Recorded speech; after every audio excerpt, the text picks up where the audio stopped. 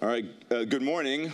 We'll try to start more or less on time because we have a group of people in Kabul who were keeping up late. A few housekeeping announcements. This event relied on the success of two technologies, aviation technology and communication technology.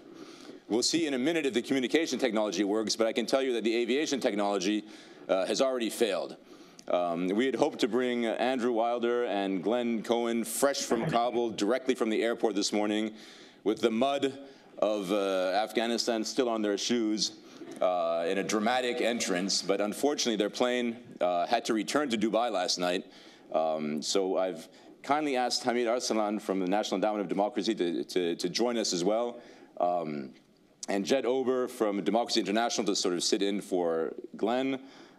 Peter Manicus, who was always on the agenda, who was in Kabul just before the election, who luckily is part of the original program to be here.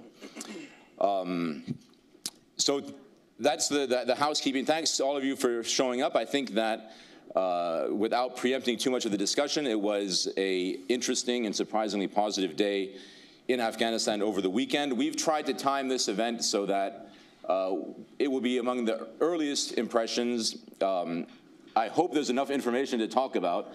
We'll soon find out, but certainly there are indications about turnout, there are indications that candidates have made certain statements. We'll try to go through all of that, and we'll try also to give an impression or a sense of what direction we're going in, where is this leading, and what are the issues that we need to watch out for in the future. The format of this event, after I stop talking in about 15 seconds, we'll go straight to Kabul. You should be able to see on the screen our four guests there. Shahmahmood, the USIP's country director, will introduce the panelists in Kabul. I'll ask them to each speak for about 5 to 7 minutes. Then I might ask a few questions from a moderator's point of view. Then we'll go straight to this panel, and then we'll open it up to you. Technology permitting, we expect our guests in Kabul to be here for the full 2 hours, so you will have a chance to ask them specific questions if you want to once we get through all of the panelists. And again, I think we'll try to be not just brief and succinct, but also not too repetitive. But again, that will depend on how much I suppose there is to say at this point, which we're about to find out. So, Shahmahmood, can you hear us? Yes, I do. Thank goodness. Okay, we can see you. Okay. Why don't you go ahead then and introduce the panelists on your side, and we'll start from Kabul. Okay, thank you very much, Scott, and also good morning to all friends and audiences there. We have our three distinguished panelists here is Navid Nadiri. He's chairman of FIFA, Free and Fair Election, which is observation organization, and they have around 10,000 observers in the country. And also they released a report today about their observations. And also Nargis Mehan, she's the executive director of Equality for Peace and Democracy. And also Najla Ayubi, she's assistant, she's a deputy director of Isha Foundation, and also she was a judge and former IEC commissioner before, and myself. Before I just go to my panels, I will start with general comments and express my personal views on this election, and then each of our panel members will talk for 7 minutes. As all of you know, in the last 3 years, USIP was the only organization consistently focused and emphasized on the importance of political transition in Afghanistan. And also USIP directed most of their projects to have a peaceful election in this country. And therefore, I would like to thank all our partners, interlocutors, and they contributed a lot for this election. On April 5th, which was one of the best days in the country after so many bad news from Afghanistan in the last few years, because this election was better than the election 2009. Many people turned out. According to IEC, about 60% people participated in the election. And also there were several myths dismissed in this election. Afghan defied Taliban threats, show interest in democratization process. They came out to vote despite bad weather and demonstrated that Afghans do care about their own future. The most slogan I was hearing from the Afghans win and Taliban defeated. This was the theme of the day.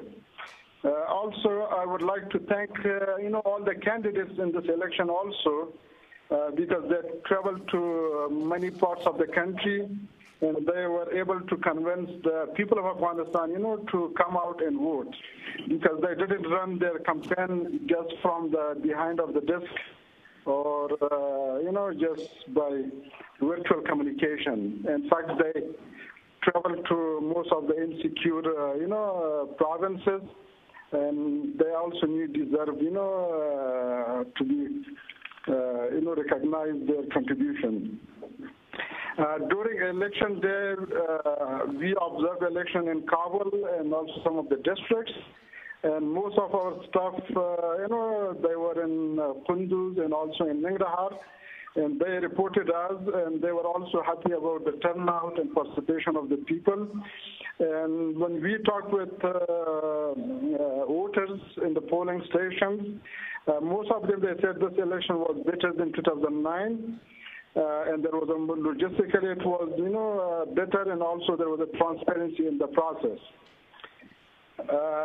And also on the election day, IC take action because they closed some of the polling stations. Around the number is a little bit, we don't have an exact number, but around 350 more or less. For security reason and also for some fraud and others. Which was, they didn't sit silent and they took actions.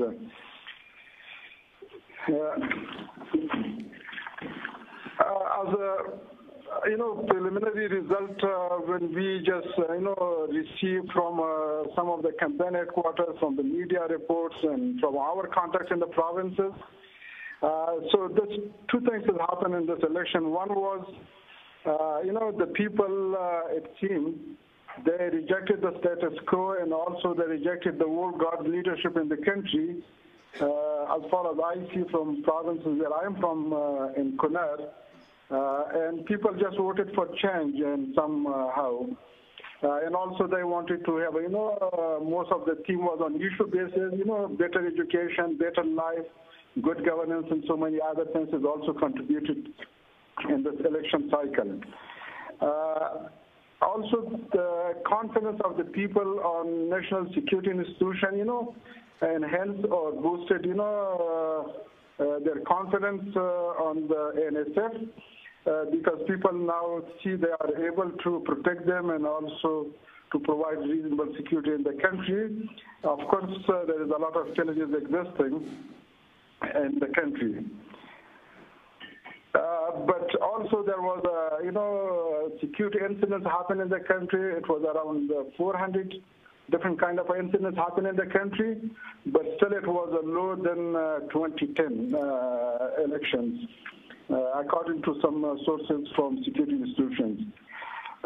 Despite optimism and good turnout and well preparation by IEC, Independent Election Commission, over 3,000 complaints are lodged by Presidential and Provincial Council candidates to Election Complaint Commission, which is still is a big number. Mr. Nadri will talk later on. According to their organizations, 11,000 frauds are reported in different parts of the country. So I believe the fraud may not damage the legitimacy of the election because of high turnout and people participation. As far as I am in contact with various IEC and ECC individuals, I believe they have a determination to review all these complaints seriously, and also they gave a press conference, the chairman of the IEC and ECC today. They just gave a press conference, and also they mentioned, they will truly investigate and bring transparency to the process. Because this is very important for, future process in the country. If they just, truly investigate, these allegations. Okay, sorry, we were just seeing the technology is not working sometimes. Oh, you're back. Okay. So this is good for the future, election and also participation of the people if they deal with these fraud or allegation or complaints in transparent way, because that is important for the future of democratic process in the country. Last, I believe the people of Afghanistan voted under the high security threat and inclement weather in most part of the country. Therefore, the people of Afghanistan deserve that their vote should be counted, because that is a desire of the people, and this should happen here. So I believe media organization also played an important role in this election, in the awareness and civil society, and everybody played their part in this election. That was all from my side. Okay, who's next? Next, Nader Nadri.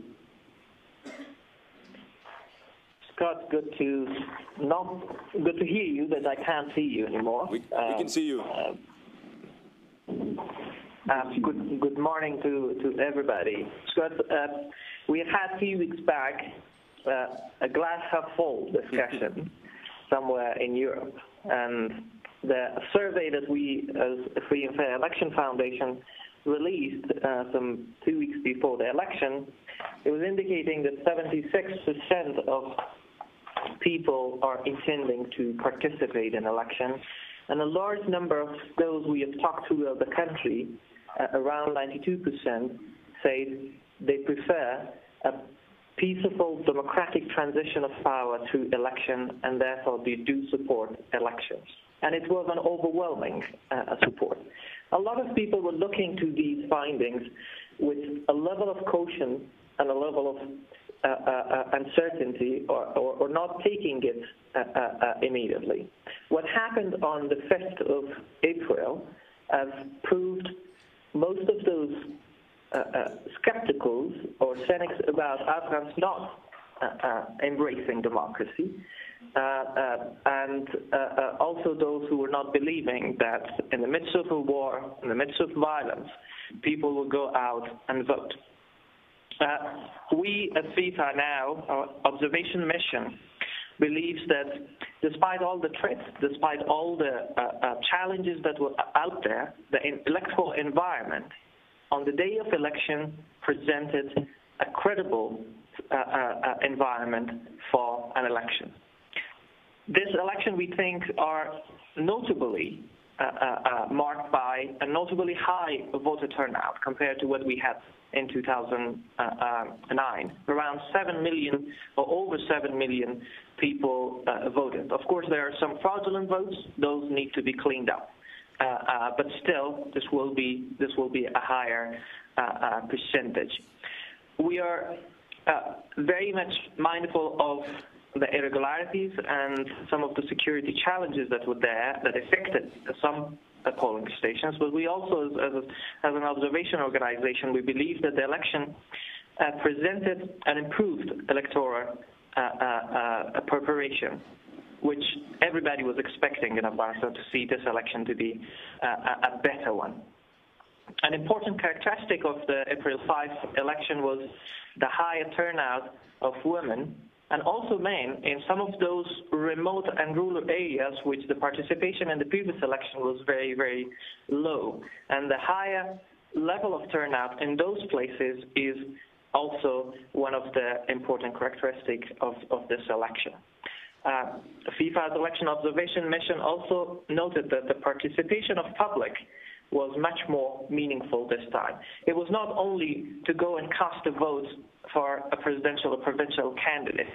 Many people in long queues in a very difficult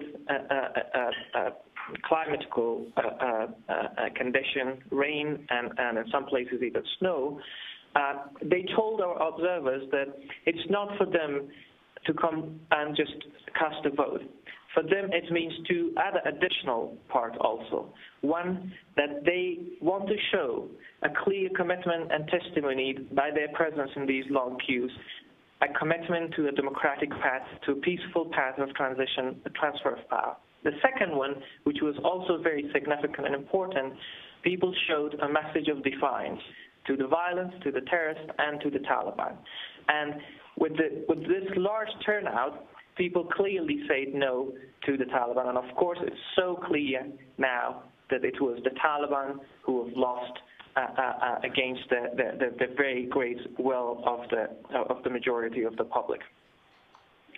We do see also a higher degree of public engagement. We witnessed an extensive and live coverage of the voting process from major parts of the country, and on live, minute by minute, by a large number of traditional media networks and also social media on election day. We also mark the larger number of election monitors, observers, candidate agents. All of this created a situation including an ability of the Election Commission to provide information on timely manner, that this election was in many ways more transparent than what we had in 2009, 2010, and was also therefore had a better indicators, if not a full free and fair, but a better improvement or improvement toward those indicators. However, there are a long list of irregularities. On the day of election, we've received 11,000 of issues that were reported to us, out of which we have, in the past few days, we have looked into carefully and followed up and verified. Around 2,600 of them are issues that need to be carefully looked at it. We specially presented to IECC and IEC issues that are of importance, and those are not in terms of its scale, it's not as large as it was in 2009. And again, in terms of its nature, it's not going to, at this stage, what we know, is not going to significantly affect the result of the election. One of the main issues, I will present a few of them, there are a number of them, but I will present a few of them. One of the issues that created already political rhetorics by different candidates is the shortage of ballot paper on the election day. Our observers reported around 700 stations run out of ballot, out of which 270 of them run out of ballot, but around either between 10 and 11. At the early morning, there were stations where our observers were not allowed. Now, we have drawn a correlation between observers not allowed and in this 270 polling stations where the ballots ran out in the early morning. Any calculation will tell you that this is not possible, that 600 ballot paper would run so quickly out and the station to run out of ballot paper just in few hours. Now, we have strictly asked the IECC to make sure that there is an investigation on those. But overall, all of these 700 plus polling sites running out of paper, people standing for hours on queues waiting for paper to come back, indicated a good number of people were disenfranchised. And therefore, we called on IEC that the public deserves both an apology for this, but also a proper investigation on what was the reasons and what were the decisions and why those decisions were resulted, to find out the main causes. An independent committee we asked to be formed to investigate that issue. Now, in terms of the major election laws violation and irregularities, we have looked into the issues we have seen, underage votes, a large number of underage votes in almost 1,000 stations we have observed. We've seen around 500 stations where proxy votes on behalf of women were casted. And we also seen intimidations, both, of course, by the Taliban, which affected around 400 stations on the day of election to be closed. But we also seen intimidation by powerful figures who tried to intimidate both voters and the poll workers. But the most important one are the ballot stuffing. We have looked at least close to 150 polling stations where we documented some of them where boxes were stuffed, and those are subjects for full investigation. All in all, with all these issues that exist, which we were expecting much more, but taking the turnout, taking the better preparation, knowing that the chairman of the Election Commission has kind of tried to emerge out of this as a little bit more effective than what was expected, and what the people of Afghanistan have demonstrated on that day is presenting both an opportunity for us as Afghans that the next government will certainly become more accountable, because it is a very heavy burden of a popular demand of the public, and people will not be quiet, and they now understand and know how important their role is and how meaningful their participation was. And the second one, it's a clear indication of this 12 years or 13 years of this partnership of Afghans with its international partners. I think we all should be proud of what we have achieved, and I think those audience sitting this morning in Washington should also be proud of this. Their contribution is clearly there, and a democratic Afghanistan where it will try and thrive to become a democratic state, if not very soon, but on the path to become an institutionalized democracy. And I would stop here. Okay. Thank you very much. Scott? Yep. Najla Ayubi will talk for some minutes.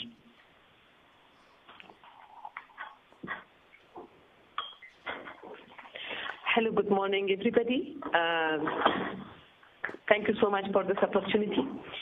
I think most of the positive things have been covered by my colleagues here, but I would like to just put a few more on the positive points, and then I will go to some of the concerns that we have. One of the issues that I would like to highlight here, the presence of the security forces, more than 400 security forces, including Afghan National Army, Afghan National Police, and Afghan 400,000, sorry. Yeah, they were out there, and they already prepared for the good security for the people who could go and vote for the election. This is one of the highlights I would like to mention. The second is, as my colleague mentioned, that the huge participation and the mass participation of the people, which 58% of the people participated in the election, and which is 35% of them are women, which is in the history of our election in the post-Taliban. This is the first time that we have seen that the women are participating in such a mass way. Another point that I would like to mention is the people of Afghanistan came into the stage just to say no to violence, and they decide that they don't have any alternative to the election, and specifically the peaceful transformation of the power from one government to another one. This is also something that is very, very promising. One more thing I would like to mention, that the massive participation of the men and women in the country, and also having huge number of domestic observers and as well as international observers, I think this brings more legitimacy to the new administration, and which we didn't have in the 2009 election, because we had the participation was low, as well as the legitimacy of the government in 2009 was under question, and also people were questioning. The media took a very huge role in the raising awareness, preparing specific programs for the candidates as well as for the people, how they could, present their policies and programs for their future administration. These were, I think, the most issues, but one of the issues that I would like to mention as part of the intimidation during the election day, I would like to make one story from Kabul, from Pul-e-Charkhi area, where there was a female reporter from one of the private media organizations. She was reporting some of the frauds and some of the violations was made by some of the powerful people, and then she was stopped to not report all of these, and she was intimidated. They were intimidating her and threatening her because of that she should not report these frauds. This is something that is happening even in Kabul, where lots of observers there and also lots of media and other stakeholders were there. As Nadris had mentioned about the shortage of the ballot paper and some of the polling centers, I think from technical point of view, I think this is very difficult to, solve this problem by the Election Commission, because we don't have a voter list in the provinces, in the district, at the district level, and that's why it's very difficult to find out whether the people who choose to go to which polling center or polling station to vote first. And the second, the polling stations that those are more than 700, there is more than 700 or 600 voting, then these polling stations should be investigated in the coming future. One more thing that I would like to mention about what makes us worry about the counting and security of the ballot paper and the results. This is also something that we have to, and maybe not only the IEC, also the other stakeholders around, they have to take this very serious, and also the government of Afghanistan to put lots of efforts to make these ballot paper, because we don't know what will be the first result of the election, but maybe for the recounting and also for some reviewing will be much easier to maybe bring more credible result. The coordination between the IEC and ECC, also another concern, that we don't know whether the ECC and IEC have a very, tight coordination of their decisions, because sometimes you never know what will be the decision of the IEC, which if it will not match to the ECC decisions, then this will be also another problem in the future for the dispute resolution of the election-related issues. Also, there is also another point that it's a bit boring as of the political disputes. If we are turning to the political dispute, this will be difficult situation for us in the future. If there will be a political dispute, I'm sure that there will be two candidates that they will be having a high level of vote, then if the political disputes will happen, then we have to prepare ourselves how to solve this problem in the coming future.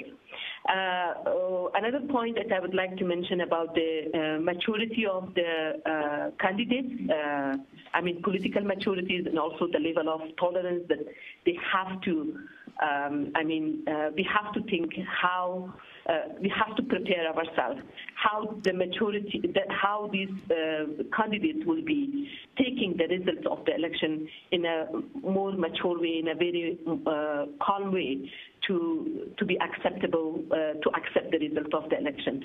These are the issues that it's really the matter of the concern for us. But I'm sure that because the people decided to vote, and I'm sure that if they are not performing, even if one of these candidates, the leading candidates will take over the new government, if they're not performing well, I'm sure that the people of Afghanistan got to that level of maturity to make them accountable, because they have come, despite of all of these threats, all of these climate problems and all of these social problems, they came out and they cast their vote. I think I will stop also here, and I will let Miakhel say. Thank you. Okay, let me just pause to say that the full bios of the speakers, for those in Washington, are outside. That was Najla, who's the Deputy Country Representative of Asia Foundation, and now I guess we go to Nargis, the founder of Equality for Peace and Democracy. Okay, Nargis Nahan, okay.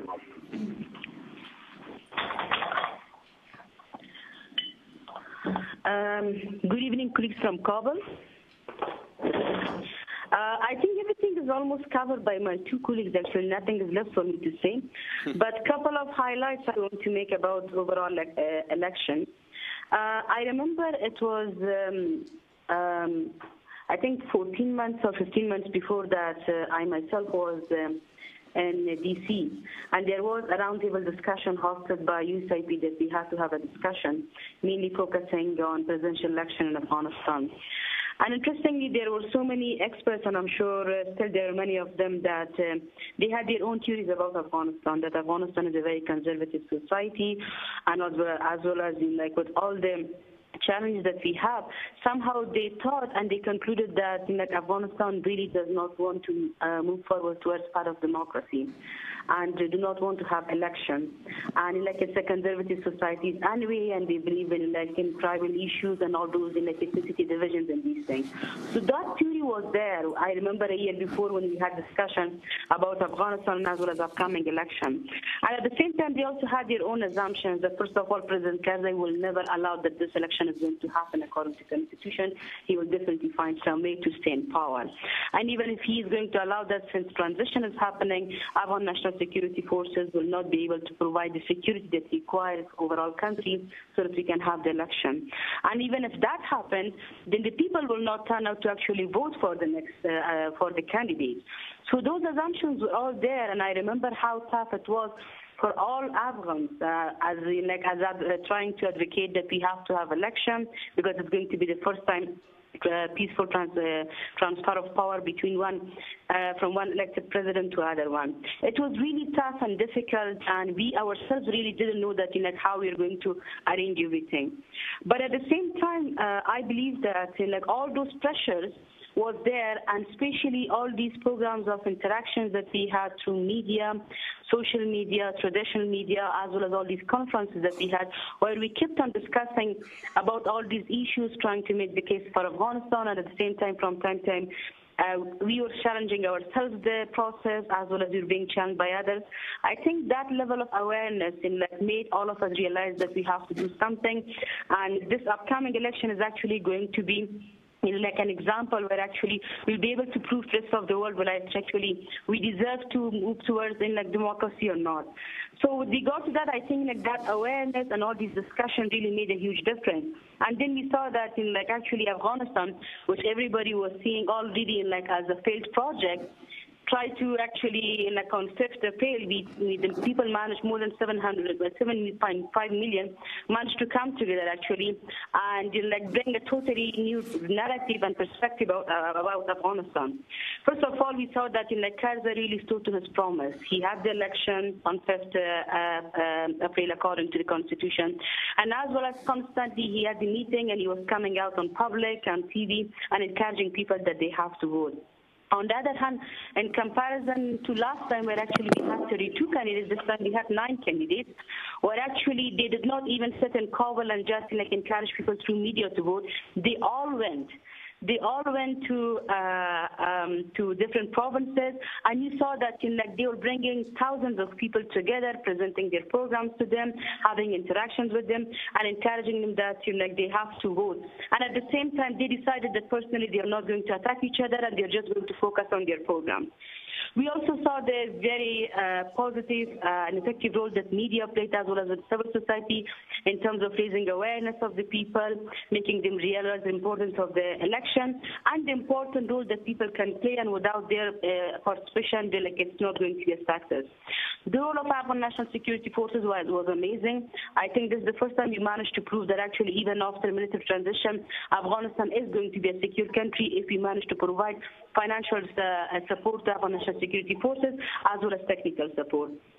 The Independent Election Commission that all of us were very much concerned about their dependency and as well as partiality actually proved themselves that they so far stayed impartial and tried to deliver much more than what we were expecting from them.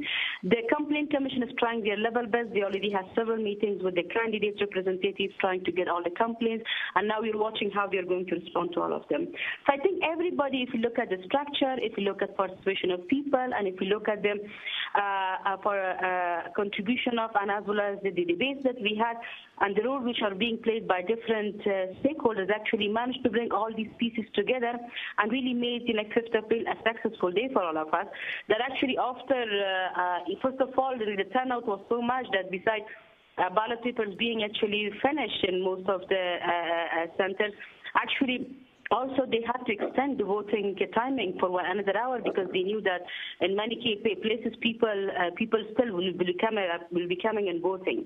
And at the same time, the social media played a really important role, as well as traditional media.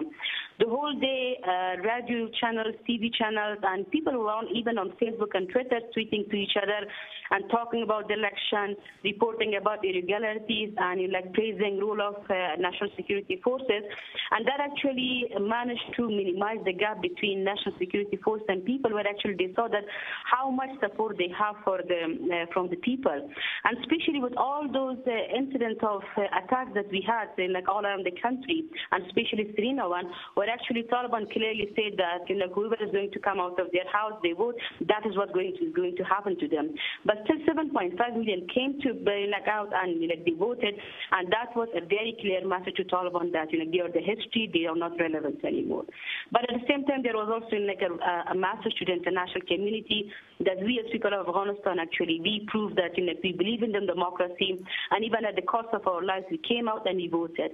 Now the time has come that we have to sit once again, and then we have to talk about long-term partnership. So I think all these things, and then the other thing that I'm sure you saw that besides all these successes that we had, Nader was talking to you about all those irregularities and complaints that were there. Najla Jan talked to you about all those concerns that she was having, and that shows that still we have the bar quite high in terms of quality, and we want to make sure that all the participation of people and all these factors that we have is not going to overshadow those irregularities that we have. So while we're trying to encourage people that still all of us have to stay optimistic, and we also have to encourage international community that they have to see a different picture, bigger picture about Afghanistan. At the same time, we also make sure that this should not become an excuse that actually we lower the bar in terms of quality of election. But what is in terms of election right now is really important is that I believe that in the whole process, if we divide it into three phases, I think in terms of preparation, we did really great, all of us. And of course, thanks to you, because without your support, both political and financial, it was not possible. The day of the election went very successful. But now what we have is the completion of the process, that how we are going to bring all these results together and make sure that actually the Independent Election Commission and the Complaint Commission are responding to people's demand, and then they are delivering and they are maintaining their impartiality. That is the very important part.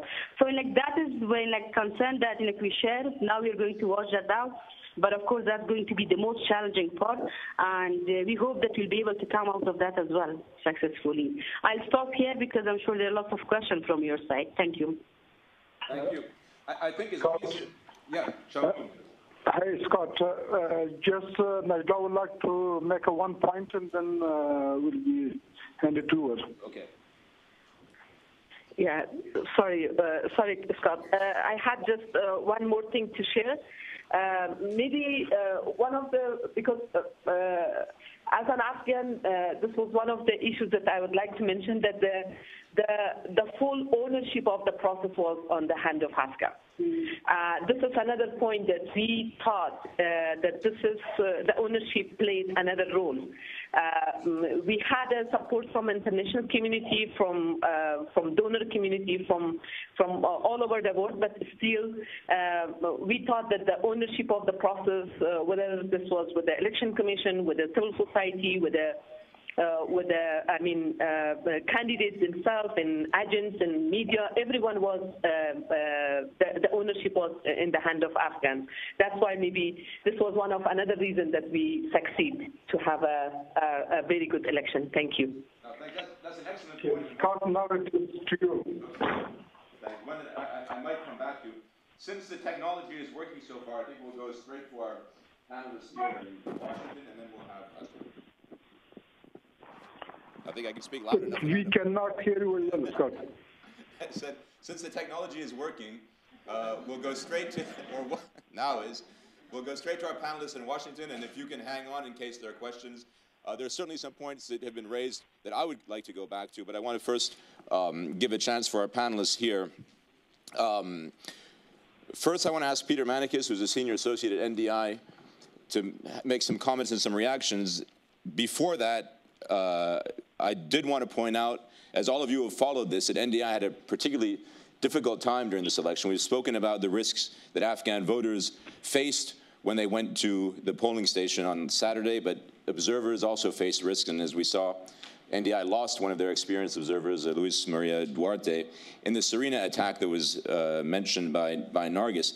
And what I've heard from a fair number of people is that the attacks that the Taliban committed before the election, in the 2 weeks before the election, including the Serena attack, actually had something of a galvanizing effect on the electorate. As we heard from our guests in Kabul, people realized this was an opportunity, perhaps the only opportunity they would have in the foreseeable future, to make an emphatic point about the kind of Afghanistan they wanted to live in. And what we seem to be seeing is that they use that opportunity really to quite a great extent. But with that, Peter, over to you. Thank you very much, Scott. NDI's program in Afghanistan really, on election-related matters, really began last December when we fielded a pre-election mission there. We also had trained a number of women political candidates for the Provincial Council races, and had worked with the domestic election monitoring groups, including FIFA, but also 3 others. The hallmark of this election is obviously participation. And there were 3 times as many domestic election monitors accredited for this election than there had been in 09 and 010. NDI, although we withdrew some of our international long-term observers after the attack at the Serena, we did field 101 Afghan staff observers that had worked for NDI in the past in 2009 and 2010. And they managed to get to 26 of the provinces in Afghanistan. I think, as Scott mentioned, the attacks in the pre-election period, and particularly the attack on the Serena, really motivated a number of the Afghans, particularly those on our staff who knew Luis Maria Duarte well. And I think they wanted to make this effort as a demonstration of their commitment to move this process forward, and as they said, sort of in honor of the loss of life that Luis and others had experienced. It was a particularly violent pre-election period, which makes the relative quiescence of the election so much more stark. Our observers found many of the same things that you just heard from the panel in Kabul.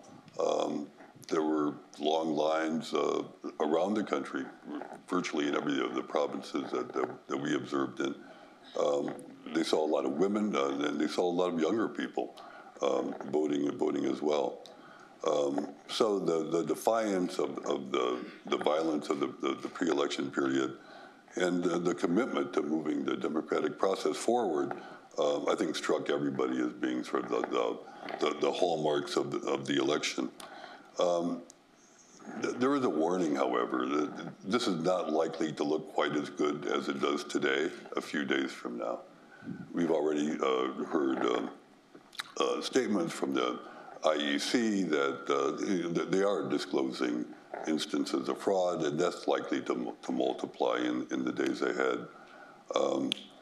But still, we're starting from a relatively low base. I think there's, in the end, going to be widespread agreement that this election was an improvement over 2009 and 2010, which is really critical, I think, for international support for the further development of Afghanistan, both politically and economically. Events, I think, attention is going to quickly turn to the runoff and to the transition. The large number of polling stations that were closed for security reasons, the large number of ballot shortages that we saw are all going to be issues, I think, that are going to need to be addressed as the runoff approaches. There are several provinces, particularly like Nangarhar, had a very high percentage of the polling stations closed for security reasons, and there's a large number of people for both reasons of the ballot shortages and security closings of polling stations that are going to feel disenfranchised. And it's really going to be important, I think, for the credibility of the runoff that those issues are going to be addressed. The big issue, I think, to focus on over the next several weeks after the runoff occurred is the transition itself.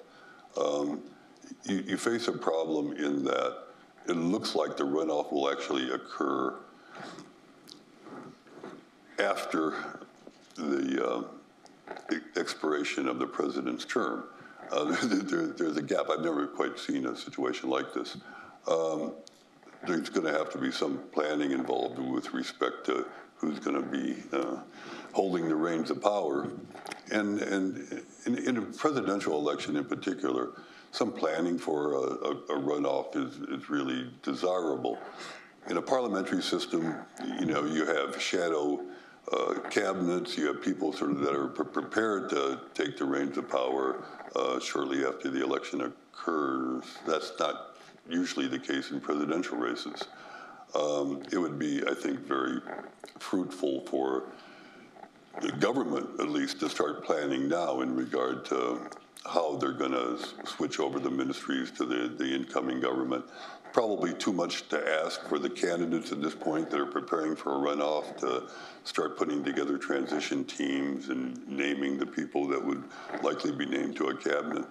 But the government, at least, could start preparing by developing memos for each of the ministries in regard to what the pressing issues are and what matters are going to need to be addressed very quickly.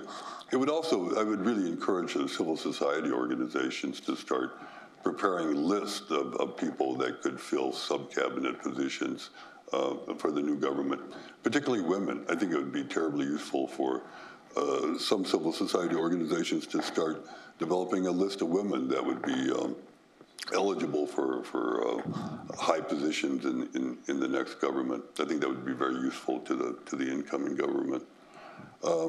But again, I think everybody feels very good about this, although we're starting from a relatively low base, but it's still a very good, I think, sign for Afghanistan's future. Jed is the Director of Programs for Democracy International, which has had a program in Kabul for several years now. Certainly is one of my regular stops when I go and visit. And you also had a team of long-term expert observers who are watching the elections, headed by Glenn, who, as I said before, is watching this from Dubai, perhaps. I'm sure he has wonderful things to say, and when he gets back, he'll share all those with you. Well, thank you so much, Scott. Thanks to USIP for putting this together. And thank you all in Kabul for joining us and sharing your initial impressions on the process thus far.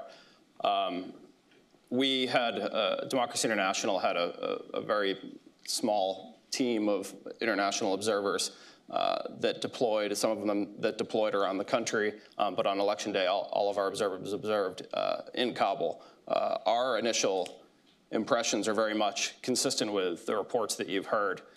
So in the spirit of not being repetitive, I won't reiterate all those. I think, one of the most important things that we've heard thus far is the positive reports from the domestic observation groups that had the luxury of sending so many people around the country, like FIFA and like TIFA and some of the other domestic observation groups that are active in Afghanistan. The reports from the partners in Kabul are much more positive than they have been in the past at this stage of the process.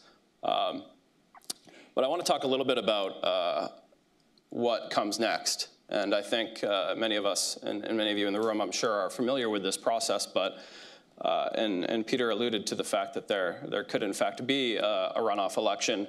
But in the past, it hasn't been exactly so simple to get through that process and to get to that point, as many of you who have observed these processes know.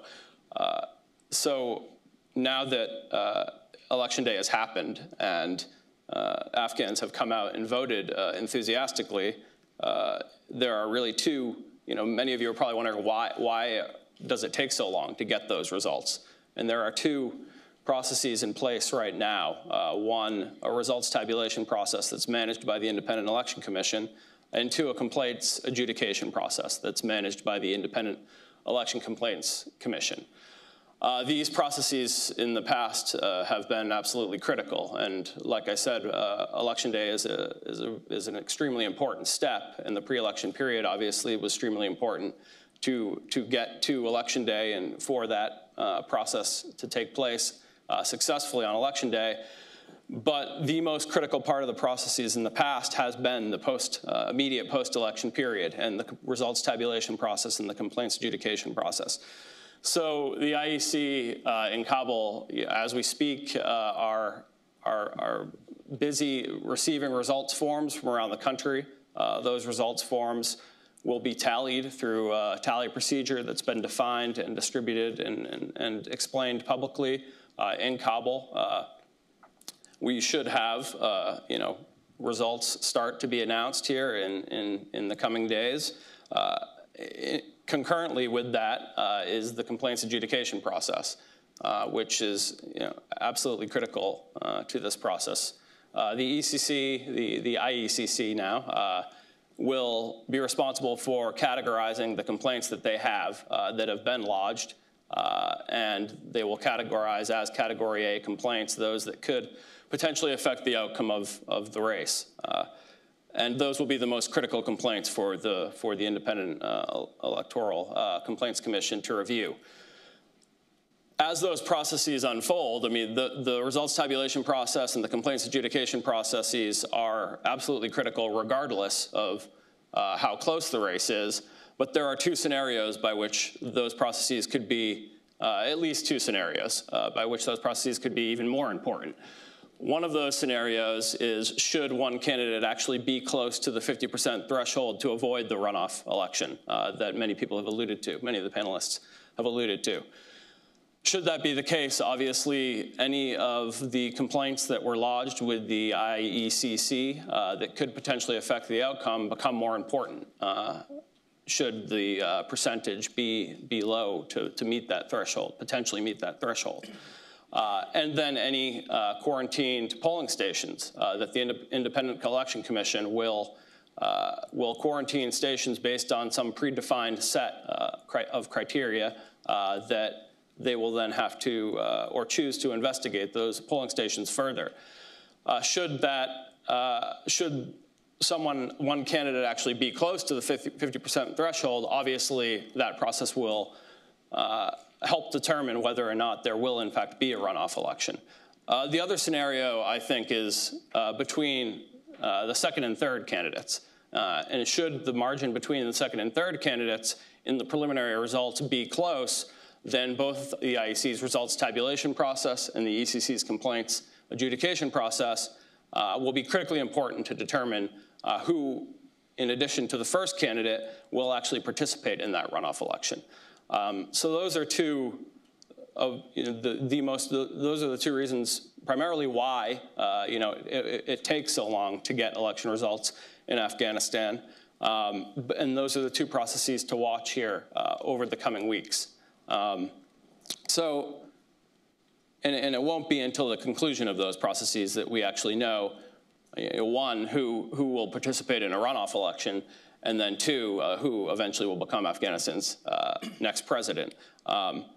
So we may not have a winner, for quite some time. And if one of the two scenarios that I mentioned plays out, I think we can expect that it'll take longer than it may otherwise. But I think that we do have one loser already, and I think that the enthusiasm that we saw on election day, and I think the fact that so many Afghans came out and voted in such large numbers, despite great personal risk, shows that the Taliban's strategy to disrupt the election failed, and that the Afghan people are certainly winners in this process. The Taliban are certainly losers in this process. And the fact that they felt they were compelled to target the process in the pre-election period to the extent that they did, I think shows just how far democracy has come in Afghanistan. And the fact that so many people came out to participate in this election, so many Afghans came out to participate in the election and risked their lives to cast a ballot and to exercise their democratic right, shows that today it's much more true that democracy is the path to power in Afghanistan and not war and bloodshed. So, thanks. Our final speaker, Hamid Arsalan from the National Endowment of Democracy. I'm going to put you a little bit on the spot. A little bit. and point us a bit in the direction of the future. But following up on this point that Jed just made about the fact that the Taliban were the losers and their campaign to disrupt didn't seem to succeed. If there is a second round, what can we expect? There was almost an element of humiliation in the statements people were giving about why they were voting, and they were voting against the Taliban. Will there be a redoubled effort if there is a second round? And more generally in the future, where are we going in Afghanistan? Well, before addressing those questions, I want to note something that in this panel, I don't know if you guys noticed, the number of Afghans are more than our international friends. 12 years ago, this would have not been probably the case. So I think that's encouraging. I would like to begin by thanking also USIP and Scott, and by mentioning that it's always beautiful to speak at last in such a distinguished panel, because all the hard questions are covered. I think I will address that question in three specific parts, and then I will talk about the challenges of hopefully if there is or there isn't a runoff, and for the next administration that may come into power probably in August or September. So I think the 3 points that really mobilized Afghans to take part in these elections way more than, let's say, the previous round was, one, in the people in 2009, because they knew that Karzai is running and they're dealing with an incumbent president, they would be like, well, why should we participate? You know, he's going to be the next president of Afghanistan anyways. So that really encouraged Afghans to take an active role and be really active towards these elections and participate in this huge number. The second point is that we noticed, a much more informed citizenry. That the Afghans were way more informed this time around in elections about their political rights and obligations, that I think I would like to give credit to the international organizations like USIP, NED, NDI, and many other organizations who worked hard during the past years in terms of educating the Afghans about their political rights and obligations, citizen awareness.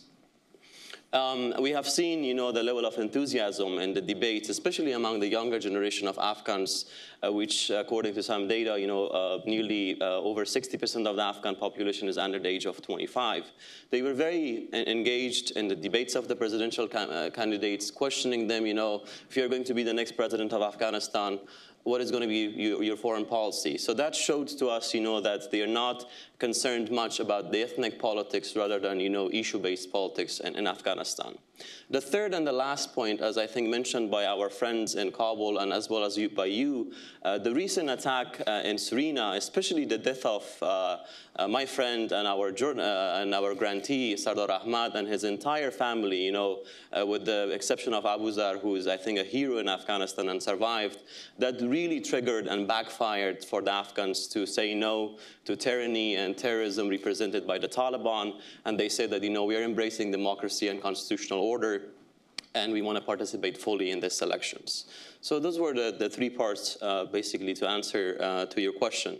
As far as for some of the challenges that hopefully if we have a next administration in the next few months in Afghanistan, in my view, the next administration will have like 4 key distinct challenges.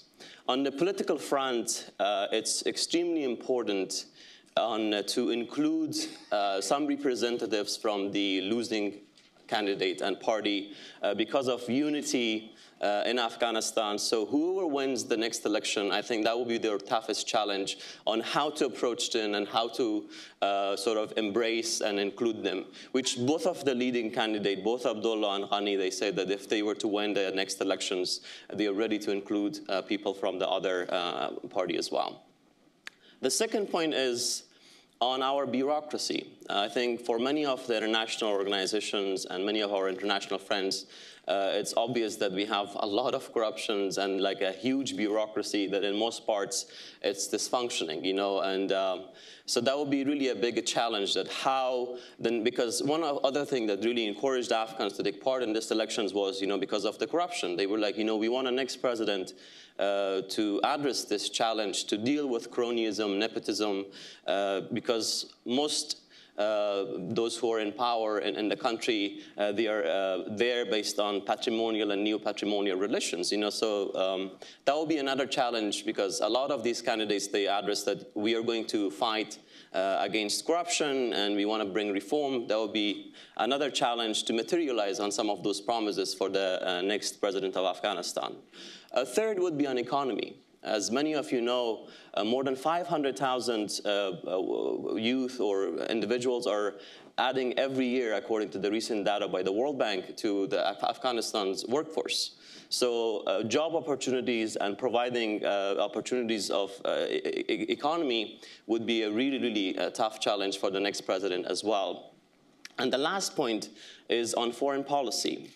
As all of you know, President Karzai refused to sign the bilateral security agreement with the United States. But the good sign is that most of the leading candidates, both Ghani and Abdullah, as well as Rasul, they indicated that if they were to become the next president of Afghanistan, they are going to sign the bilateral security agreement. So Afghanistan, especially its relationship during the last few years, severely was damaged with the international community, in particular the United States. So the next administration has a tough task ahead to reset these relationships with the international community, especially with the United States, and also to deal with some tough neighbors, Pakistan and Iran, to deal with the Taliban issue, and so forth. So I'll stop here, and we'll open up probably for questions and answers. Thanks to all of the panelists for being thorough and not repetitive. There was one point that I was waiting to hear if it was going to be addressed or not, and I didn't hear it addressed, so I'll abuse my privilege to make it. And it might seem like a small point, but I actually don't think it is, which is that for the first time in the fabled 5,000 years of Afghan history, an election has been held according to the constitutional timeline. Every presidential election and parliamentary election that we've held in the past, the 2 presidential, the 2 parliamentary, the 2 provincial council elections, have all been held in the fall, whereas the Constitution calls for them to be held in the spring. So you could technically argue that every election has been illegal in some sense. And there was a big concern about whether or not weather would be a massive factor in this election. But it was organized on time. It was held on time. It proves that it can be done. And really the weather, despite the bad weather on the day of the election and the rain, the weather was the dog that didn't bark. And I think that's tremendously important for the future planning of elections. If I may add one last point. I grew up in Afghanistan, so I remember the Soviet time, Russians, the Taliban, and as a kid, our games was, you know, to play probably with fake tanks and fake guns or whatever. Some of you may have seen this picture that is viral now on Facebook, that the next generation of Afghans, the kids, they are playing the democracy and voting game, you know, to go and like, they paint their finger and they go and they try to, you know, participate. And so that really gives me hope that Afghanistan is heading to a bright, bright future. Yeah, when I first saw that picture, I forgot to read the caption. I thought it was underage voters lining up to... Shahmahmood, can you hear us? Shahmahmood? He's Can we get it? All right, listen, well, let's open up the questions to all of you in a democratic spirit. We'll try to get our smartphone people in Kabul back on the line in case you have questions for them. But we should wave our hands. We should, yeah, I'll try. Where are our microphones? Oh, hold on. We'll start with you, David. There's a microphone coming in.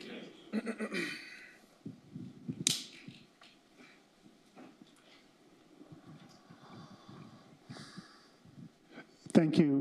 David Sedney.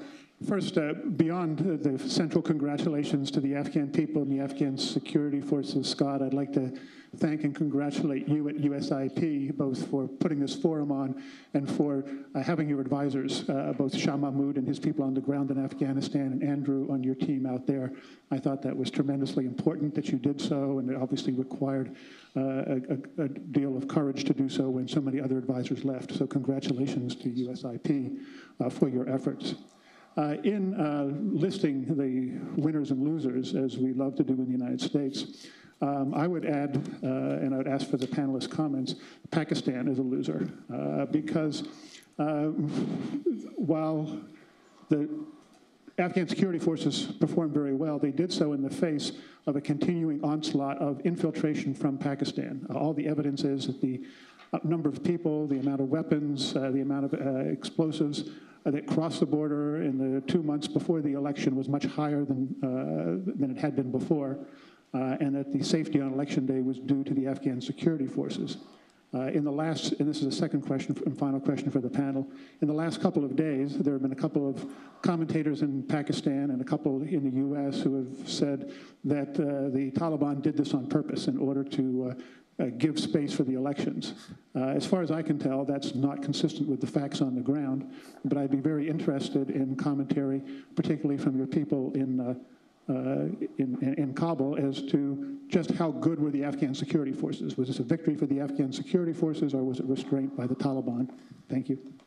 All right, Shahmahmood, can you hear us? At the moment. Please try again later. We're sorry, your call. Well, this is a danger of these kinds of events, but we'll try to get them back. But that was really on the point. Please try later. Please, yeah. In the meantime, anybody want to volunteer some responses to those questions from this side? I think, you know, to a large part, I would like to give credit to the Afghan National Security Forces, especially since the surge, and since the transition period, the areas that even were taken when the national troops were on the ground as well. It was the UNICEF that they approached and they took those areas back. And this time around, there was a much, much better coordination between the Independent Election Commission and the security forces, especially the way they sort of divide the layer, the security apparatus into 3-layer forces, involving NDS to detect some of these attacks from happening, and also engaging the police and the army. So I think they did a phenomenal job in terms of providing the security during the day of the elections. And to a large credit, we should also give them credit that going through the campaigning period, you know, we could see that they're really in control. Thousands of people in the rallies in Kandahar, for example, they came out to support their candidates, and other provinces. So it really boosts the confidence of the people to trust their security forces that, you know, they can provide our security, and then that leads to probably more engagement. Just as a broader point, the narrative of Pakistani officials is somewhat frighteningly distorted, it would seem to me. I mean, I think what you're referring to is probably an example of their wanting people to believe that the Afghans really couldn't protect themselves, and this was a gift from the Taliban. I've also heard them say that, you know, the election will be rigged by Mr. Karzai, and that Ashraf Ghani would get something in the single digits. I mean, what's concerning about it, I think, is that an actor of that importance could have such a view that sort of departed from reality. That's very disturbing, I think, because at least you want, whatever their policy is, you want them to be clear thinking about what the actual facts are. All right, let me just add quickly on the question of Pakistan. From what I've heard from those who know much more about this than I do, is that at a certain point in the last couple of years, Pakistan has basically realized that the Taliban will not be an instrument which can dominate Afghanistan or pacify it, you know, on their behalf or in their interests. And in a bit like everybody else, they were sort of forced to accept the fact that the elections were going to be the event that mattered, whether they liked it or not, and they also began to hedge in terms of the elections. The visits to the Northern Alliance and other political actors they weren't engaged with up to then. So it might have just been you know, a sort of pragmatism that they basically realized that it was in their interest for these elections to go well and for there to be some sort of smooth transition of power. How much influence they have over preventing the Taliban from doing something or not, that is always, you know, the eternal question that is being debated over and over again in many capitals. Very quick last point on Pakistan. I think the key point is that Pakistan should change the way they are looking towards Afghanistan. You know, Afghanistan is never going to go back to where it was in 2001 or 2002. I think they should treat Afghanistan definitely as a strategic partner and as a good neighbor. It's going to be for their benefit as well. Look at the amount of trades that have increased, at least during the past decade, between the two countries. Yep. Oh, did you want to? Yeah, just real quick. I mean, yeah, it always amazes me how quickly a question about Pakistan comes up in a panel discussion on Afghanistan, and we did it on the first question this time. But the larger question about whether, you know, this was somehow the Taliban strategy, I think, is entirely inaccurate. And I think their strategy in the lead up to the election was to be extremely violent. And we saw observers, we saw journalists, we saw election officials lose their lives in the lead up to it. And the strategy was, the hope was, I think, on the behalf of the Taliban, that would somehow scare the Afghans and the Afghan voters to not participate in this process. And that didn't play out. So, yeah. Please. Yeah. Hello, my name is Fariba Parsa. I am a business scholar at George Mason University Center for Conflict Analysis and Resolution. First of all, I would like to congratulate to Afghanistan for election, and also congratulations for high number of women who have been elected. If you compare Iran with Afghanistan, in Iran only 3%. I would like to hear comments from Afghanistan. What are the expectations of women for the new government? Is there expectation to we see more women in government, to have a more important, sensitive positions? And what does it mean for women's rights for the new government? Thank you. Are you back online in Kabul? Yes, we do. Oh, did you hear the question? No, It was not clear. Okay. The question are what are the expectations for women in Afghanistan as a result of this election? everybody has a high expectation from the next government, because to improve governance, to care about women, children, youth, and so many issues existing there. But at the same time, they have to understand they are realistic, what is possible, what is not possible.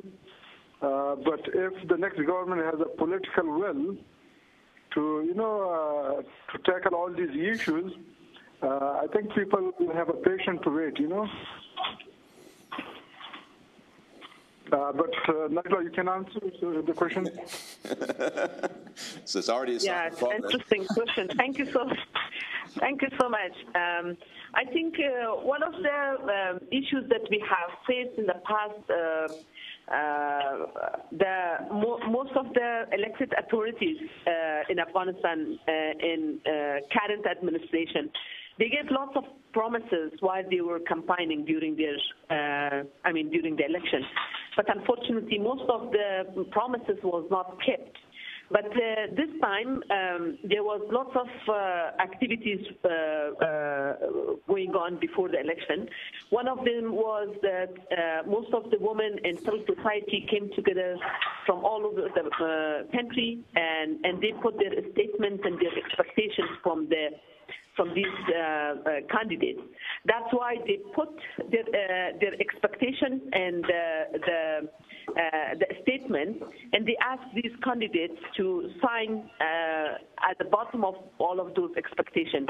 And I'm sure that their signatures are there, and I'm sure if they're not responding to those or not keeping their promises, then they will be they have to be accountable, and these people and the women of Afghanistan will make them accountable for their promises. And I'm sure that Nargis Jan have lots of experience bringing women from the provinces and talking to them, and they have lots of things that they share, and I'm sure that she will contribute to this as well.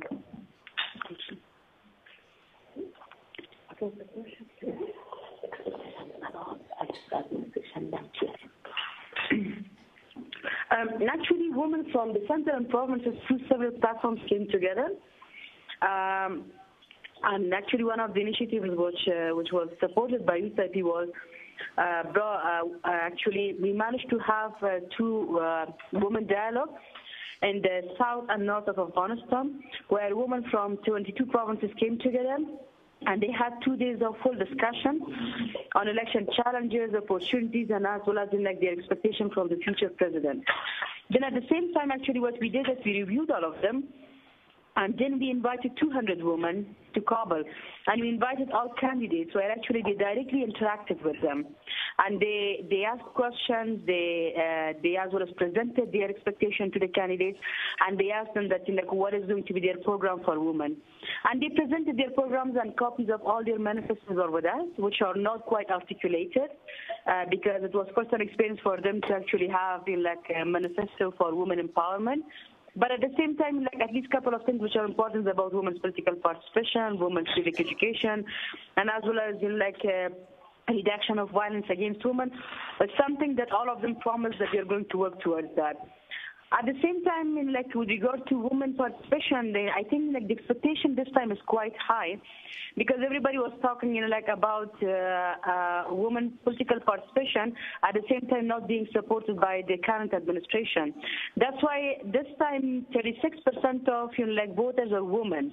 That means that this government is going to be absolutely accountable to women, and they cannot deny our demands anymore.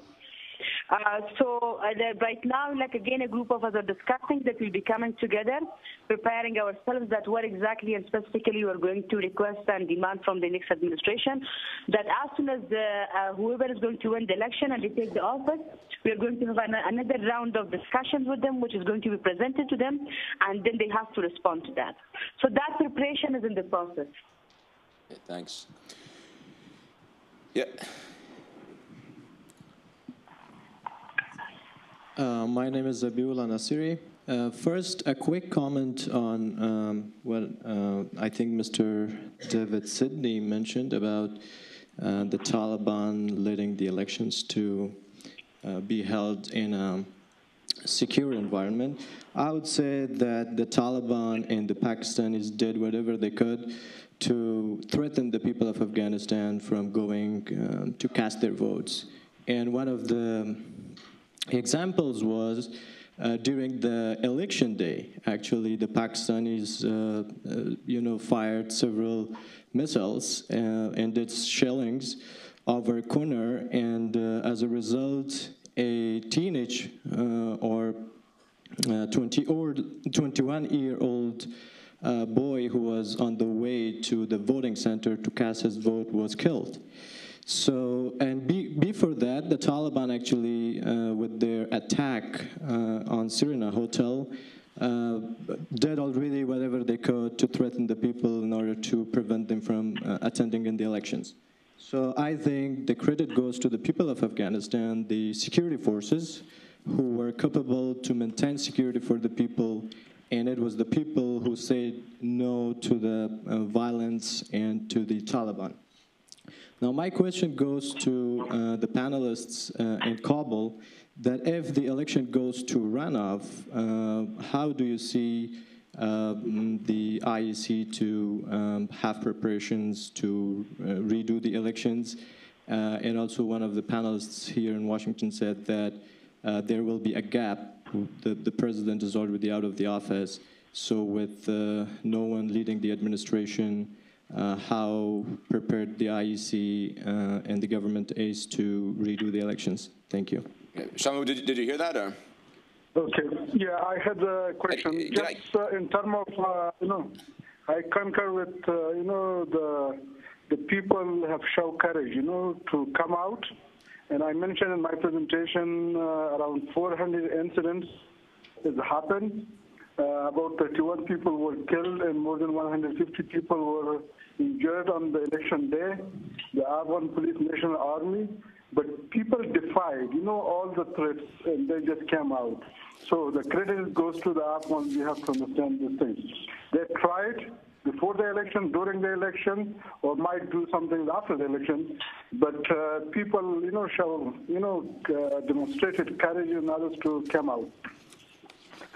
Regarding the preparation of IEC, I believe the IEC is ready to, conduct election in 2 weeks after the final result.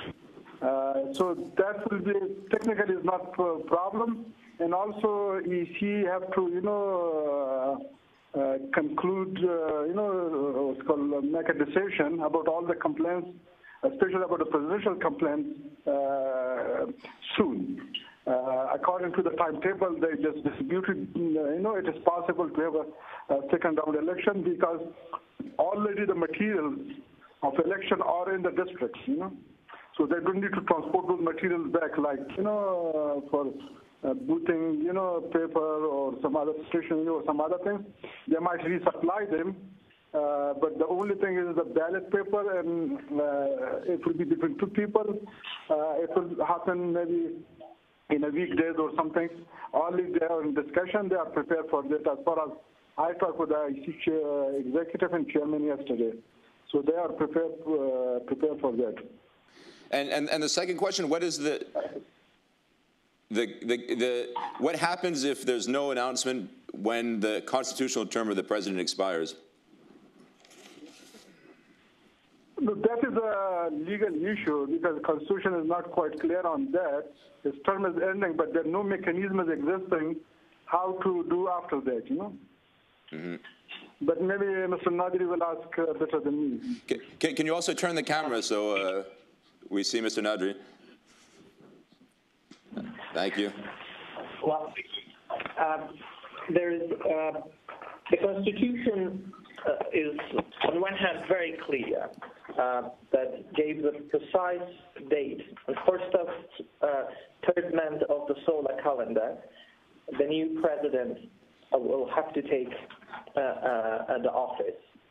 But also there's one additional language within that provision which says after the announcement of the result of the election, and that some members of the Constitutional Oversight Commission interpret this as that there is a slight possibility where election goes to the second round and the president-elect is not yet known, and the current president can continue. It creates a legal limbo. It's not clear, but the practice in the past has been that there have been several delays in the timeline. That timeline, unfortunately, several times been crossed and violated.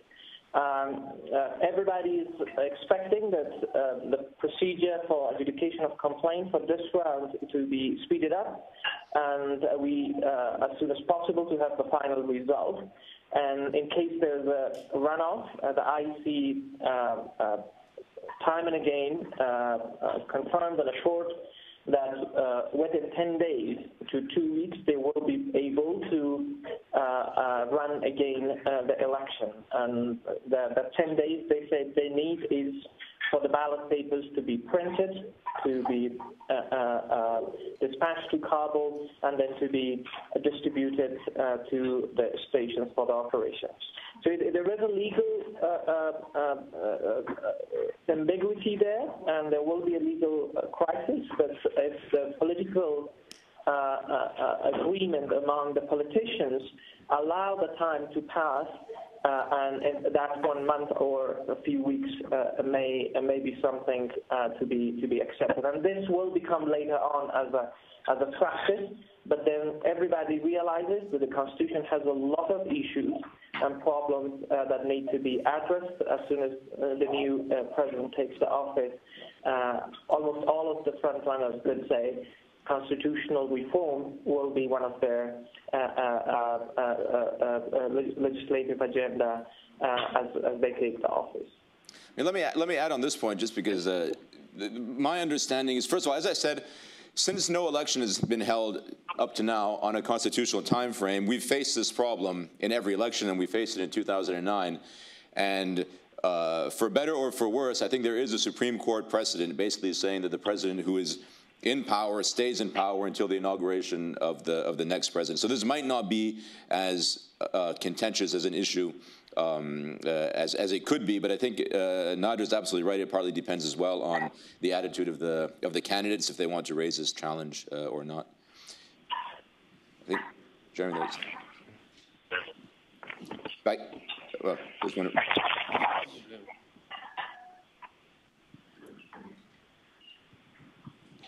Maiwan Naveed from the Defense Department. First of all, I want to thank you all for these insightful presentations. Secondly, it's worth noting that the April 5th election was not only a success for the Afghan people and the Afghan government, but it was a success for the international community. And democracy in Afghanistan is in the best interest of everyone in the region and around the world. In regard to the dynamic in Afghanistan, I'll go to Shahmahmood Miakhel if he could answer me. Since you are on the ground in Kabul, what do you think about the people? Do they see any political change in regard to relationship between Kabul and Washington, D.C.? Do they think that the next president will probably change the relationship that Karzai have with D.C. For the betterness of the people of Afghanistan? And secondly, in regard to the election and BSA, well, for President Karzai, he didn't sign the BSA because he thought that it will be a threat for his legacy. He didn't want that on his background. But the other candidates, they told us that they will sign the BSA once they become the president. But what assurances do we have that they will certainly sign the BSA? Because based on the Robert Gates book, yeah, he said there was interference in 2009, and all these candidates were worried if they said, oh, we're not going to sign it, then the United States is not going to support them. So they said, yes, yeah, we will sign him, but once they become on that position, they might just say, hey, I'm not going to sign it, because if I sign him, it will be something like a Durand line agreement between Pakistan and Afghanistan. So if some of the panel could answer those. Thank you so much. Okay, Thank you very much. I believe because all the leading candidates repeatedly they said, even yesterday, Dr. Abdullah and also Ashraf Ghani, both in Wall Street Journal, I believe Ashraf Ghani just said within a week he will sign the DSA, and the relation will improve. The reason is that because so far, Afghanistan, whoever is the next president, they need the support of international community for a long time, and that depends on the foreign assistance and support.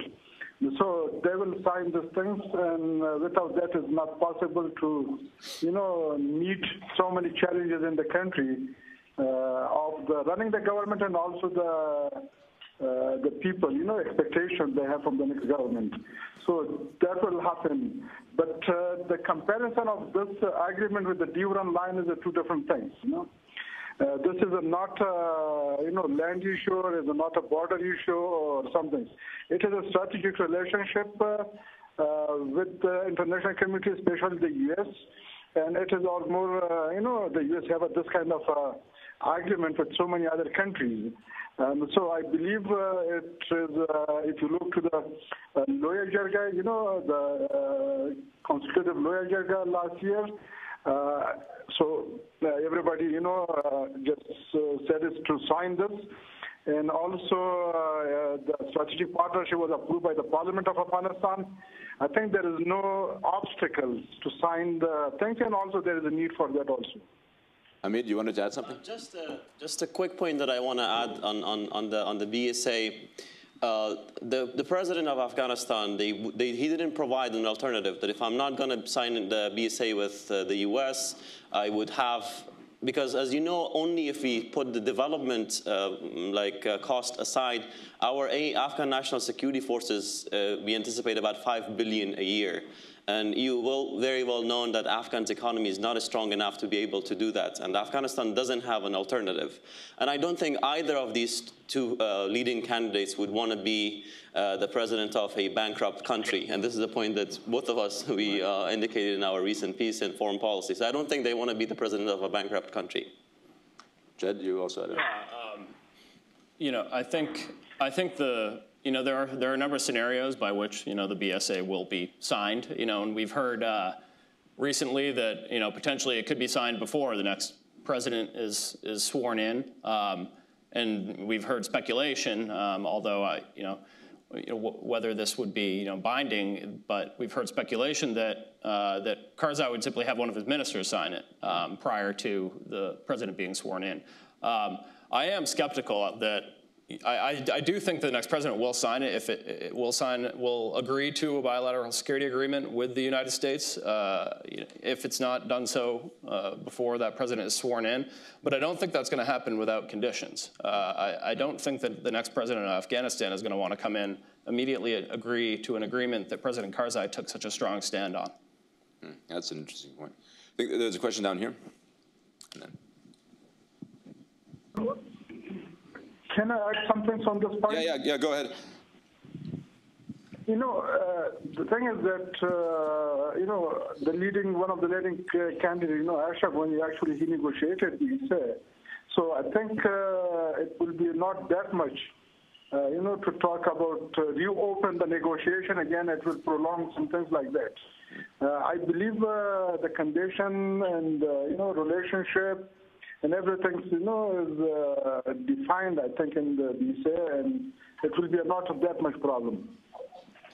Hopefully. Well, hopefully we'll see soon who's right. Yeah, go ahead. Thank you. Actually, I just want to add up on that. I think when we had the consultative jirga on the BSA, all the candidates were invited, and at least the three candidates who are the top candidates, Dr. Zalmay Rasool, Dr. Ashraf Ghani, and Dr. Abdullah, all of them have publicly endorsed that. And Dr. Ghani was a member of the negotiation group with Dr. Zalmay Rasool, and Dr. Abdullah, as opposition, several times came in on public TV and asked the president to sign BSA. So at least these three top candidates, none of them are going to oppose that, or will not, or would not say anything in terms of not signing that. But the other thing is also the public pressure. Now people have realized, like all of us have realized the power of people. So then 4,000 people that they came together and they have actually endorsed the BSA. As soon as we have the election process completed, that demand is going to be the first thing on the table to actually sign it. And one thing that we also have to remember that unlike Karzai, these people are not only the only men running the show. All of them are having in their camps group that they have helped them with their campaign and they are accountable to them. And the groups that every one of them are having are the ones who are for BSA. Some of them are even ministers of the current administration, some of them are outside the administration, but they are all the ones that they are for BSA, and they will definitely demand that the future president, if not signed by the current one, should sign that. But I'm sure also you heard the press conference that we had 2 days before, where actually the current Minister of Foreign Affairs said that he was very optimistic that actually President may sign it. So that is something that at least he said that the work is going on and we are discussing, and there is very high possibility of actually signing BSA before transfer of power to the next administration. Okay, so now we have 3 options. I personally don't think there is anything that actually the United States or us we have to be worried about. Okay, thank you. Thank you. My name is Faisal Ali Khan. I'm a Carnegie Fellow at the New America Foundation. My one question is that one of the campaigns was talking about direct election of governors in the provinces and districts, and were there any other candidates that had any similar sort of ideas during their campaign? And the second one is that the parallel economy in Afghanistan, which is very strong, has access to capital, access to markets, financial transactions, it's creating job creation and things. What are some of the things that you saw that the campaign spoke about developing a strong domestic economy? And I just wanted to make just a quick comment, because I've heard a couple of these Pakistan comments, just to make the audience aware that there were 20 people killed in Islamabad today because of an attack that took place. There have been over 60,000 civilians who've died. I myself belong to a district where parliamentarians are threatened during their campaigns by anti-democratic forces, which is similar to the situation in Afghanistan. And I think alienating 180 million people who face the same issues instead of embracing some of the commonalities is something that can affect the stability. Thank you. Okay. Shahmahmood, did you get the first 2 questions? Yeah, I just got it. It might take a long time. Whatever, which candidate said what, But all of them, they talk about economic, issues in the country, how to, build their own economy in the country, and at the same time how to, reach the regional, dimension of the economy, and also beyond the region, for example, to the distant neighbors, how to have a better, relationship and also opportunity with the Central Asian country, with Turkey in the Syria, China is here, India, and also beyond that with the West, they talk about different modalities and different plans they have it. I think Nargis can answer on this also, because she worked in the Minister of Economy before, Minister of Finance. But let me just ask a follow-up. Yeah, but I'm not the candidate here. Can I ask just one follow-up? Did the candidates campaign with enough specificity about their programs to be able to differentiate one from the other? Or is it just projections of personalities? And finally, also, could you change the camera to Shahmahmood? Nice. As much as we like to see you. I think in terms of their manifesto, when we reviewed that, actually, to have any kind of articulated program that you will be able to actually review and compare their manifesto in each of the program, whether we are talking about economical, if you are talking about social development, or about good governance, there was not any kind of that kind of program that they would present it to people and people would review that and make that comparison. So I think that preparation was not there, to be very honest to you. But generally, all of them were talking about fighting corruption, improving governance, and delegating some level of authority to provinces. Interestingly, Tolo TV actually arranged the last debate that was between the candidates. The 3 top candidates were invited. That was Dr. Abdullah, Dr. Zamarisur, and Dr. Ashraf Ghani. And it was 2 hours of debate. specifically on economical issues, that they had to come and present their programs to people. Interestingly, neither Dr. Abdullah nor Dr. Zalmay Rasool participated in the program. So 2 hours was there only for Ashraf Ghani. And of course, as a Minister of Finance, he had a very well-designed program in terms of economical development that he presented to people. And I believe he managed to bring, like hundreds and millions of votes that night because he had 2 hours non-stop to present his program to people. So he very clearly talked about like how he is going to combat corruption, how he is going to improve governance, and what are some of the programs in the mining sector, communication sector, construction sector that he's going to take to be able to actually bring a more economy and economical opportunity for Afghanistan. And he also talked about economical cooperation within the region and as well as with the international community. But the rest of the candidates, I didn't have that kind of well-articulated program. That was beginning to sound like a campaign speech, Nargis.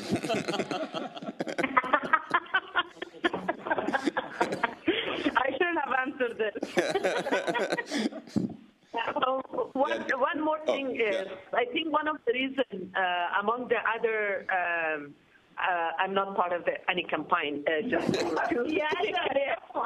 no, but just something that even this was discussed among the civil society members and maybe most of the active civil society youth groups as well, that most of these candidates, they didn't have a specific, technical understanding of the economic issues in Afghanistan and at the regional level. That's why even on that night when there was a debate going on, this was kind of a funny way that there was no debate. There was only one person was talking because they were calling it debate, but this was not debate. That's why I think one of the reasons that I would call is the lack of the technical knowledge about the economic issues as well as about the understanding of the regional economic as well as the national economic issues.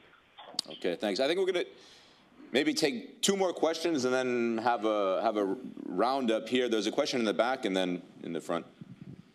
My name is Javed Ahmed. I'm with the General Marshal Fund of the United States. I have 2 quick questions. One is, in the event that the election does get into a runoff, which seems likely, do you foresee any last-minute coalition buildings or backdoor deals or any sort of possible concessions by any of the candidates?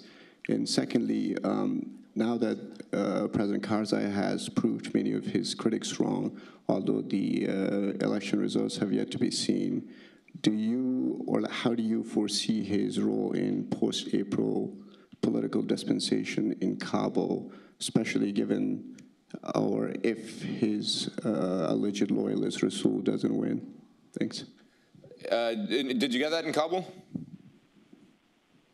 I think the question was about runoff, second runoff, and the second one was about the role of President Karzai after election, right? Right. Or after the new administration. Right. Communications with me. Yeah. I will just, the politics is always about coalition building, reaching to each other and all these things, So I believe that there's nothing wrong with that. In round 2, who joining with who support each other. But as far as if you look, the surveys, if you just look to the surveys, the latest surveys, these 2 are the leading candidates. And they have a broader appeal to the people. And I think people will vote again, on the way they want it. But of course, President Karzai, both of the candidates, especially the leading candidates, they just see they will have some role to play in the future. But we don't know exactly what will be that role.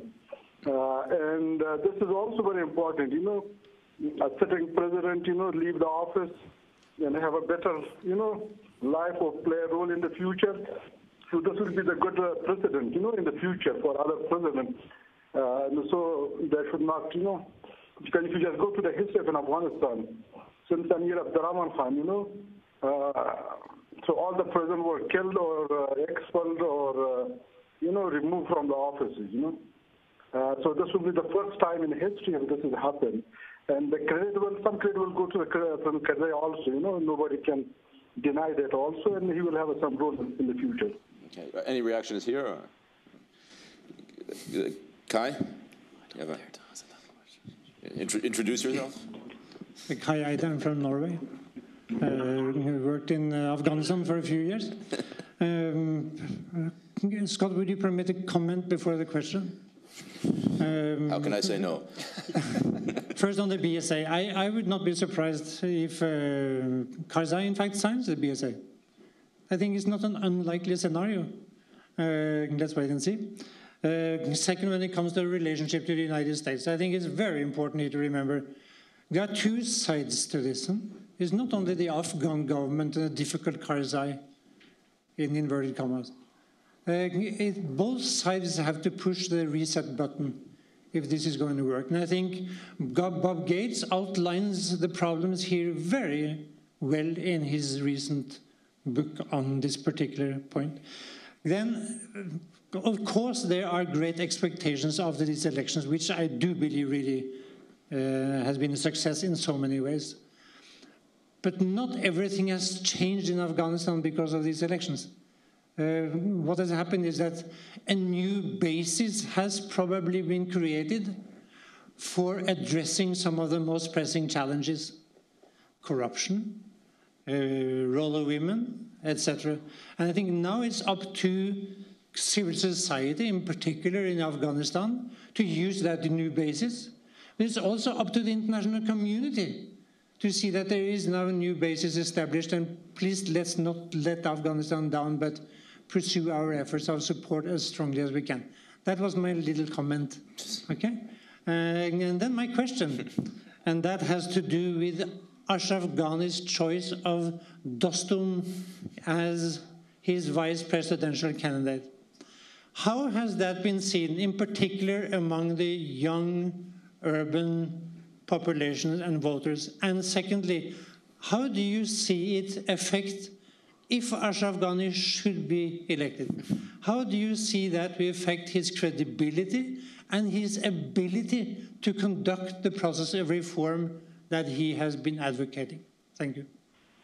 Okay, reactions first from Kabul. Yeah, I think it is it is a very difficult question, because I will not, to answer on his behalf what he just think. But people of Afghanistan, young, old, women, educated, uneducated people, all of these people, they came out and they voted. And I was in very remote provinces like in Kunar, Paktia, and Herat, and some other parts of the country. And I saw the enthusiasm of the people. In my presentation, I mentioned as far as the result we see, especially in my own province, I see it. They rejected the status quo, and also they rejected the old guards, what do you call the leaders, or the power brokers, or whatever you call it, warlords or whatever, those who, dominated Afghanistan politics in the last 30 years, So people wanted some change, and that change mostly happened with the leading two candidates, either Abdullah or Dr. Ashraf Ghani. And people know who their vice president is because each one has a different, people around themselves. But, in Afghanistan, this is another one transition. We will go towards stability, improve governance, and have a confidence of the people on the political institution and government institution and security institutions. So that confidence is a big issue, which will hopefully will build on this momentum, in the next, few days or few weeks or months or years coming, So now this show, because in Afghanistan there was another issue before the election. There was many assumptions, okay, whoever the U.S. supporting or, maybe, President Karzai or government will interfere or something. But, I wrote a peace and foreign policy on April 1st. And when I saw the enthusiasm of the people during the campaigns, so I just said, it is not possible to rig this election to the extent it is possible, like 2009. The government machinery is divided and everybody, the sitting president is not running. So there were so many differences between 2009 and 2014. When I see the maturity of the people, you cannot believe it. There are more mature people in the rural areas than most of our elites, sitting in Kabul or in other places. Okay. I think, David, you had a two-finger comment. Najla would like to also, Najla would like to add a point. Okay. Yeah, actually, as Miakhel had mentioned, it's a bit difficult question, but still I have a little bit different view compared with Miakhel said, because in many cases you can see that this is the reality of our country, because we have all of these let's say we are calling them warlords or maybe influential people by any means in the society. They have their role, and this is the reality. We have to accept this, first of all. But the second is Dostum was pushed by Ghani that he should say he should apologize from what he has done in the past. To the people of Afghanistan, which at the first place, this was a little bit negative use, and people had a little bit negative perceptions about why Mr. Ghani chose Dostum as a vice president. But later on, when he apologized from the people, then this was a kind of a good sign for the people, which this is also something that we have to realize, that this happened in the first time ever in the history of the conflict in Afghanistan, that someone without any pressure or any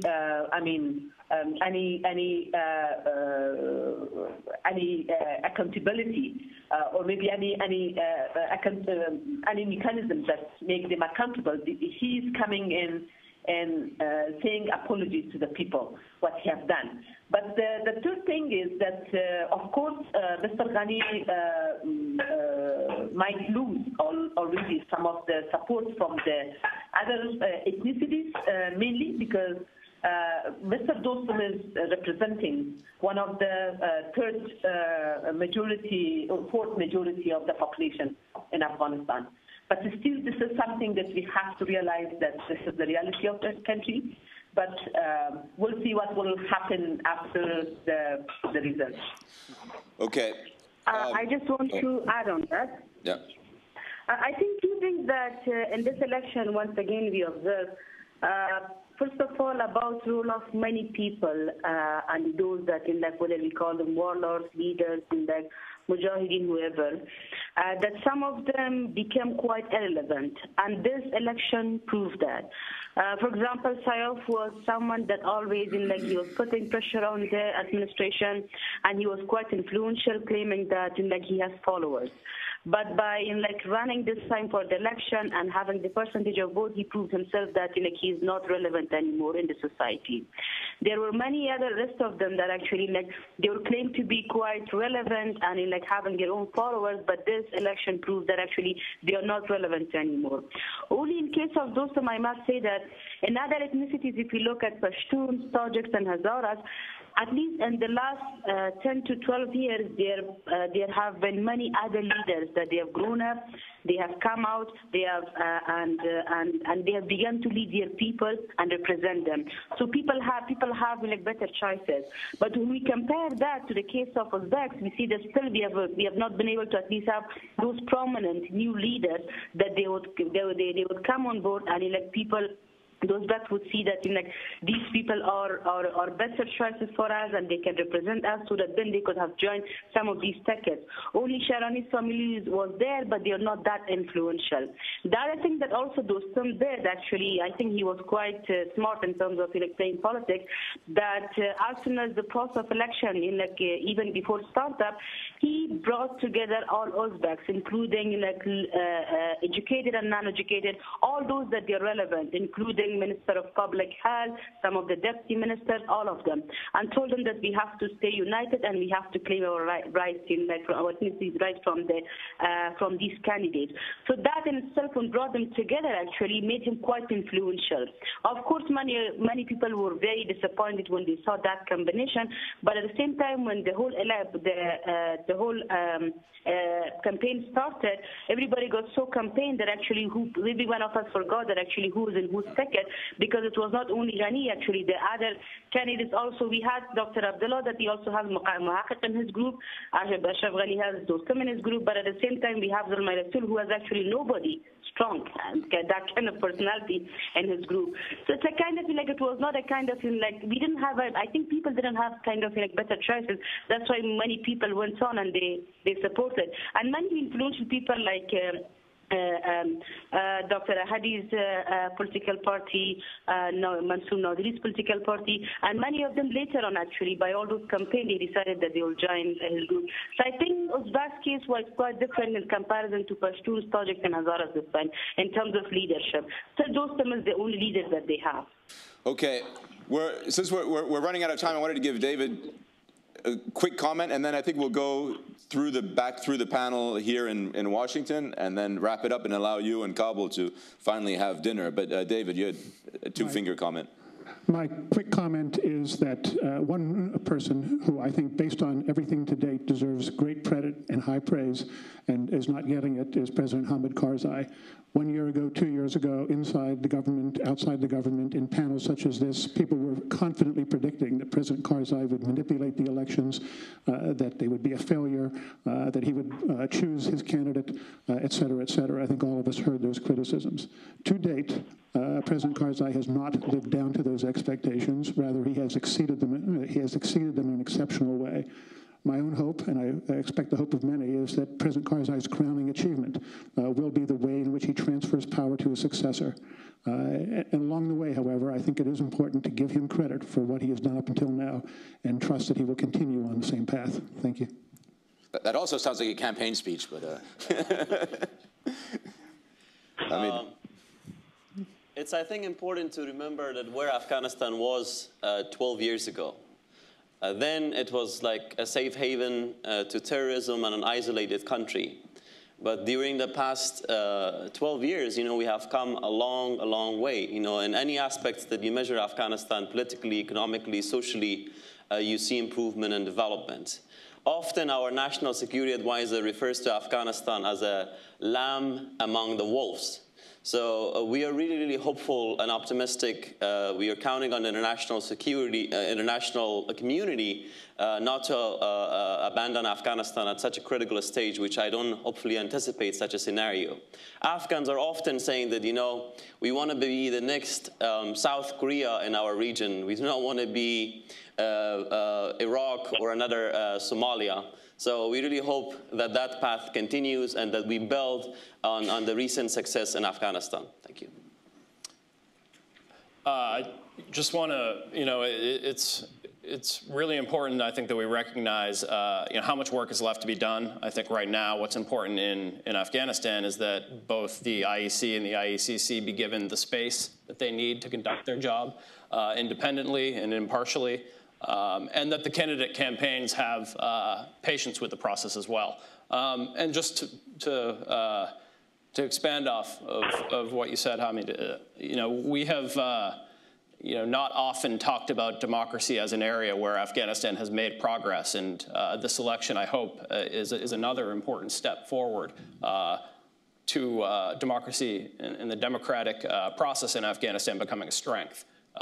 This is the 5th national election that's been held, the first that, managed entirely by Afghan leadership, the first election that's been managed under an election law, an electoral framework that was democratically adopted through a legislative process, and a robust campaign process and enthusiasm amongst all aspects of society to participate in the process. And more than anything, a broad respect for democratic elections and for democracy as the path to power. as you know, Jed mentioned, the election's not over. We still have a tallying process and a complaints process coming up, and continued observation of those processes is going to be very important, because you know the election, all the good that is sort of developed on election day could still be potentially undermined if the rest of the process goes poorly. Secondly, there's another election here, which is the election of the provincial councils that no one's really talked about. And there are going to be, you know, there were elections in all 34 provinces for 400 and some provincial councillors. So there's going to be a transition occurring there as well. I think in 2010, something like 70%, was about perhaps a bit more, of all the councillors were newly elected. So there'll be a lot of people likely coming into government that have never served before. And some attention, I think, needs to be paid to them as well. That's the only subnational elective bodies in Afghanistan. And they've tended to be neglected in previous years, but hopefully they'll play a stronger role in the future.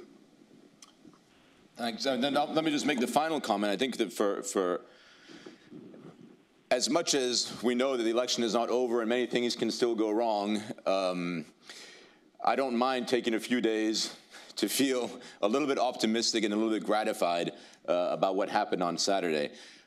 In 2009, when I was working for Kai, who remember very well, we had about 10 minutes of satisfaction the election had been concluded before all of the bad news started rolling in. And this time, 5 years ago, was the beginning of 4 months of real hell in trying to sort out the mess that election made. I will say that, you know, for all of the failures of 2009, the success was that the constitutional order was preserved, the institutions solved the electoral mess, however inelegantly, however difficultly, and that, I think, prepared a lot of the ground for what happened on Saturday. I think a lot of lessons were learned and learned correctly by a lot of actors, by candidates, by the IEC, by the government, by observers, and so forth. For USIP, I thank all of those of you who pointed out the role that we've been playing. I think it's, you know, more than 2.5 years ago we began focusing on these elections and trying to make sure that attention in Washington,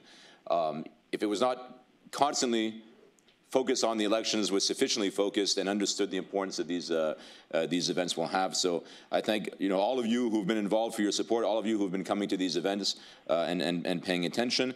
I want to thank Shahmahmood and your panelists, not just for participating today, but but also for all of the work that's been done in the last several years on the ground as, you know, civil society activists, as analysts coming here to tell us what's going on.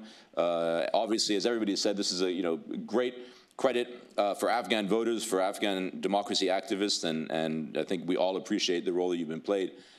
And then finally, thanks to all of you who showed up this morning. Sorry for going over time. This will not be the last discussion of this event. It may be the most optimistic discussion of these elections, but we will have more events trying to understand, and as this process unfolds, it will hopefully lead to the first peaceful and democratic transition of power in Afghanistan's long, long history. So thank you very much for coming. Thank you, panelists here and especially in Kabul, for staying up so late. Thanks.